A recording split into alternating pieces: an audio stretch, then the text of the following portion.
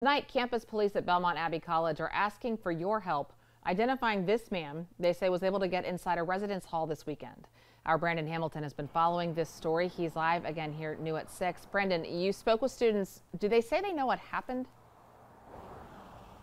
Well, Molly, students told me they were informed about this incident via email over the weekend. They tell me they was also reminded to remember to lock their door. So the question is, how did this man manage to get inside of a dorm?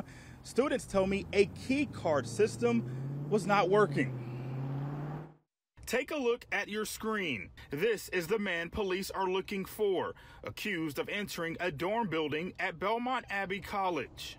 Look again. See that timestamp? Authorities believe the man was trespassing on the campus just before 7 a.m. Sunday, before possibly leaving in a dark-colored SUV. Yeah, I mean, it's more concerning that people can just come on campus so easily.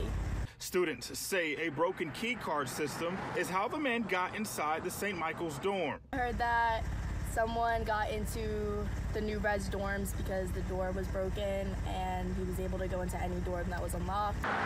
In a statement to WBTV on Sunday, Belmont Abbey College would only say an unidentified individual trespassed into one of the residence halls and that campus police is investigating.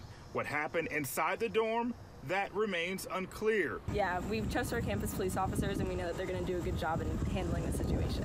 A situation that now has these students thinking twice. Yeah, we're staying in groups and we're making sure that we're not walking alone. Like, it's really important to check on your friends and make sure that they're safe too. And Molly, I was told to expect an update from the college this afternoon. When we get that, we'll of course pass it to you on air and on our website at WBTV.com.